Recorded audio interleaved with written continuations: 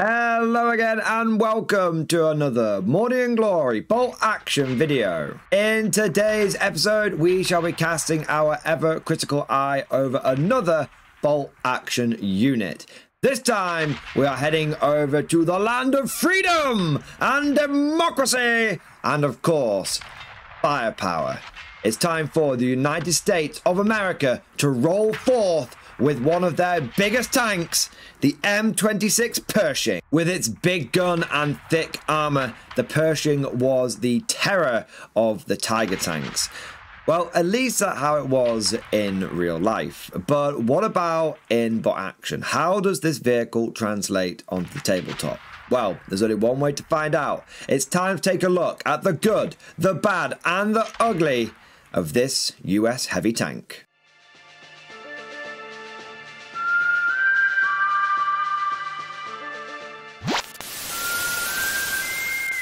As is tradition, let us begin with a brief overview of what the hell this unit actually is. Like with many units in bot action, the Pershing has a variable points cost depending on what level of veterancy you want it to have. At inexperienced, it will cost 316 points, at regular 395, and at veteran it will cost 484 points. Of course, the advantage of veteran is that your unit will have a higher leadership and in the case of armored vehicles will be able to ignore any pins caused by weapons with a pen value that can't actually hurt the tank. For example, if someone tries to shoot your Pershing very foolishly with an anti-tank rifle, if it's veteran, then it just ignores that. Even though it's got a pen value, because it can't physically get through its armor on the front, you don't have to worry about the pin that this thing might suffer. If you go for regular, your leadership is down the middle. It's leadership 9, and you still get to ignore some of the pins, but you do have to roll a 4+ to see if the crew can recognize that that was a round that couldn't actually hurt them. If you go for inexperienced, you're going to save a lot of points. In fact, there is almost 170 points difference between an inexperienced Pershing and a veteran one.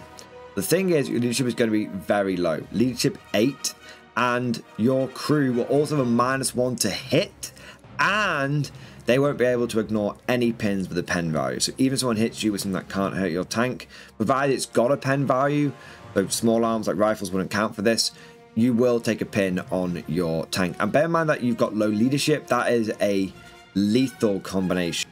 And that's because in bot action, for every pin that you have on your vehicle, your leadership is lowered by 1 again. So you start off at leadership 8 with an experience.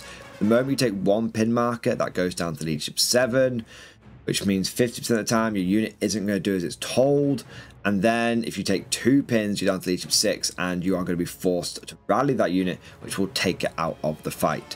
Overall, I think if you are going to take an expensive unit like the Pershing, you need to avoid inexperience. There's no point in taking a big unit and having it be useless, because it makes it cheaper relative to a veteran one, but it's still a heavy investment, especially in a standard sort of 1,000 point, 1,250 point game. If you are playing in that sort of single platoon, 1,250, 1,000 point area, you probably want to stick to this thing being regular. It will cost a lot of points, but you'll still just be able to fit in everything else that you need. Regardless of what veterancy you go for, every Pershing comes equipped with a gyro-stabilized, turret-mounted, super heavy anti-tank gun with coaxial MMG and forward-facing hull-mounted medium machine gun. Being a heavy tank, the Pershing does have a damage value of 10+, making it resistant to most forms of light anti-tank.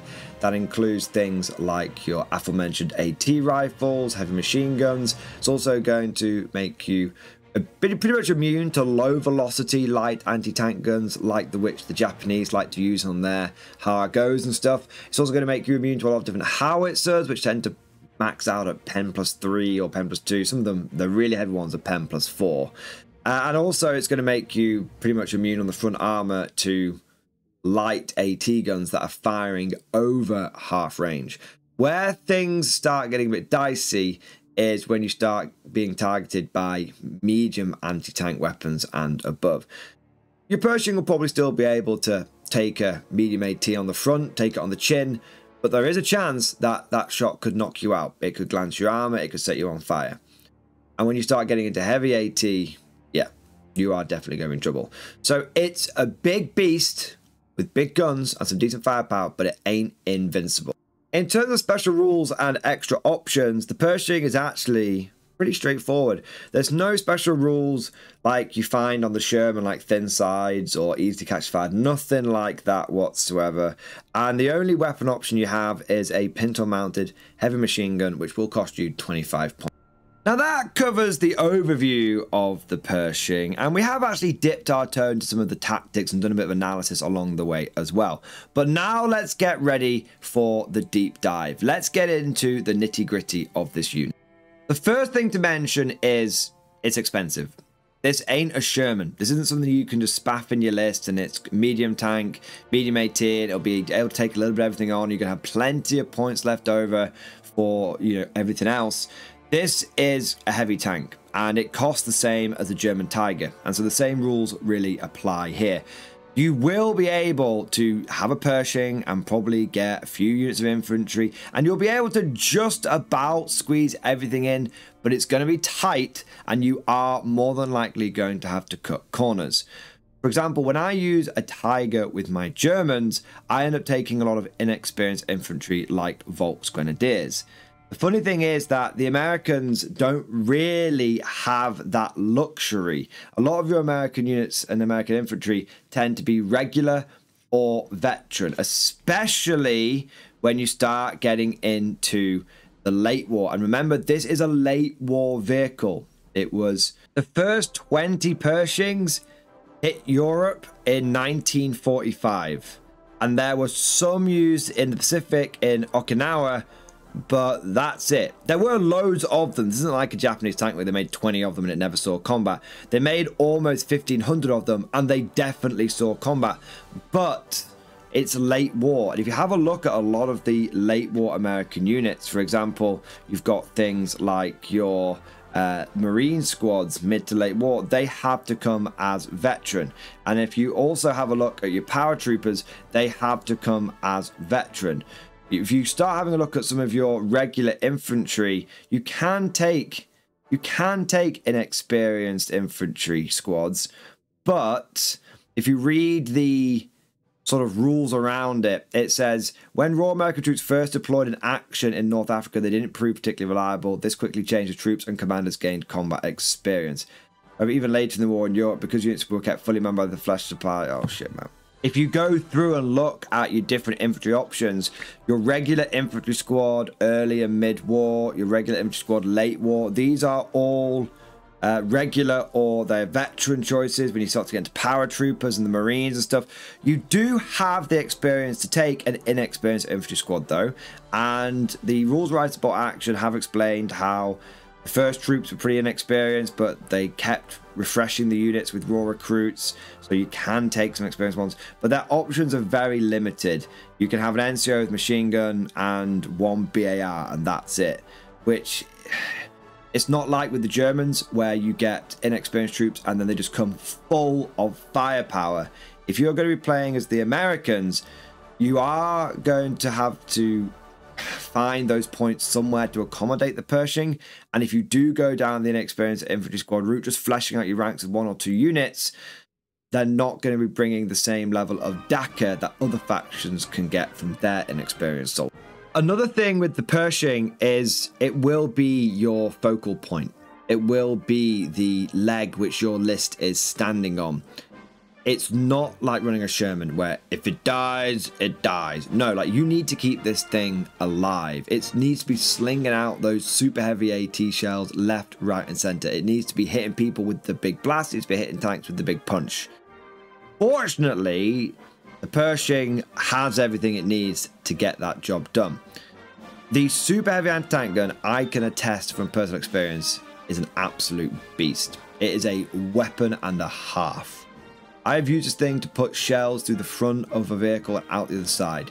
When you've got a heavy tank with a super heavy, 9 games out of 10, you are going to have the biggest, baddest tank. And unless someone has brought something truly meme-worthy, like they're turning up with a King Tiger or something like that, you are going to have armor superiority. And that's going to be a good feeling. It's going to be a novel feeling for a lot of Allied players to have. Normally that is the domain of the German players, but being able to beat them at their own game is not only fun, but also actually tactically important. It's going to change the dynamic of the game. And if you're ready for that dynamic change, then you'll have an advantage. But your opponent might not fully appreciate they don't have the armor superiority anymore, and that might cause them to make a few mistakes or a few bad judgments until they realize what the new situation actually is. An extra point on the Pershing's weapons is the combination of having a big gun but also having several machine guns on backup is really, really good. Sometimes your enemy is going to be dug into cover, and as much as you want to put a 3-inch blast into the infantry unit, it's going to be hitting on 6s followed by 6s, and you're probably going to miss. And really you need to be getting a pin or trying to fish for a kill here and there. Being able to have 2 medium machine guns do that, and maybe even a heavy machine gun on top of that, will give you 13 rounds of Daka. If you are going 6s by 6s, you're still going to need a bit of luck on your side, but it's much more reliable than just hoping that big shot goes off. So it's got nice flexibility on its weapon systems. A little side note though, it's important to remember that the gyro stabilized turret only works if you take it as veteran. So it always is a turret weapon, it always can fire 360, but the gyro stabilize is the American Army special rule, and it means you can move and shoot the tank without penalty. But you only get to do that if it's a veteran tank. So if you've got a regular Pershing, if you move it, it's still going to suffer that -1 to hit. Oh, and speaking of little things that may catch you out, going for the Pintle HMG is probably a good idea, but it will make the tank a bit more expensive, and it's already pretty pricey. But most importantly, it is Pintle, which means when you fire it for the rest of the turn, the tank counts as open topped, which is horrendous. You fire your Pershing early on, and then someone starts pinging rifle rounds into it, it'll take the pins if you've got the HMG and you use the Pintle HMG. The way you want to use this thing is to wait until the end. Let your other units go, or put it in a position where it's not going to get any incoming small arms fire. And so when all of the other units have gone, or when there's no threats or any of the dice that can really activate around it, then you can unload with the Pintle and get maximum firepower from this thing. But just be careful with going with it too early, because you could easily end up catching a few stray pins, and on an expensive vehicle like that, that's the last thing you want to happen. But we've really got into the nitty gritty there, getting down to the individual weapons and how you should use them. Let's take a step back for a moment and look at a big picture item, which is, this is a heavy tank, and it is one of the few that you get as Americans. Off the top of my head, the only two I can think of are the Pershing and the Jumbo Sherman. That's it. And the Jumbo Sherman is good, but there's a whole number of reasons why you might not want to field it, such as it was relatively low numbers, it was a bit of a stopgap measure, it's got its own disadvantages with it being a Sherman and it being way more armor than it should be, so it's a bit slow and all that kind of stuff, and the guns aren't as powerful. Really, when we're talking about a proper heavy tank, something that's a heavy tank with a big gun, you've only got one option, and that is the Pershing. And so taking advantage of that and having that tool in the toolbox is definitely something you want to be aware of as an American. Normally in this game, you're going to be constantly fighting upwards in the tank department. You're either going to have tank destroyers, which are going to have good guns but light armor, or you're going to have one of several million variants of Sherman, which all really boil down to a medium tank with a medium gun. Some have got heavy guns, but basically it's a medium tank in one form or another, right? And that often means that either you don't have the armor advantage or you don't have the gun advantage. But the Pershing brings it all. And yeah, you got to pay for it. And yeah, bot action is primarily an infantry game. But having that heavy tank, having a true heavy tank at your disposal, is a very, very valuable asset, and certainly one that you don't want to overlook. Overall, I think the Pershing is a pretty good tank. It's not meta, but it is a proper heavy tank, and it comes with all of the advantages and disadvantages that brings. But of course, all of this is just like my opinion, man. Let me know what you think down in the comment section below. Are you a fan of the Pershing, Or do you find it a bit expensive and you always end up going for that Sherman or something a bit lighter instead? If you enjoyed today's video, don't forget to smash that like button and also subscribe to never miss an episode.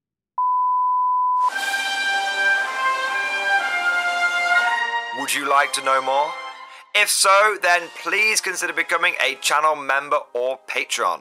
By supporting the channel, not only will you be doing your part, but you'll also be helping me create more content for your viewing pleasure and unlocking a whole host of perks. You get everything from a badge next to your name, custom emojis, but the big one is access to the Mordian Glory Discord server, an online community with almost 2,500 active members.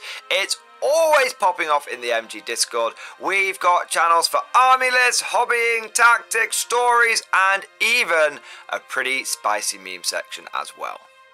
For all you greenhorns that wanted to see the Mordian Glory Hole, today is your lucky day.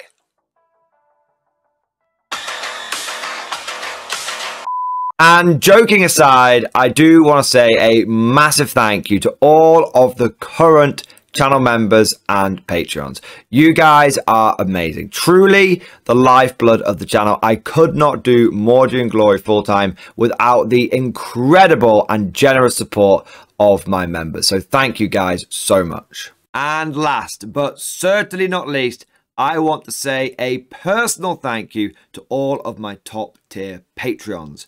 These are the War Masters, the people who have truly gone above and beyond the call of duty. So a heartfelt thank you to Alex Dengal, Bon Vert, Mad Larkin, Marcus Roberts, Mark Panconi, RJ Scorpion, Swordfish Trombone, Try Again Bragg, John Stubbs, Nick Walsh, Diesel Fox, and August Barney. Seriously guys, thank you from the bottom of my heart. Your support is incredible and it makes a huge difference. Thank you so much. That's all for now. Hope you've all enjoyed today's video, and of course, as always, I'll see you guys next time.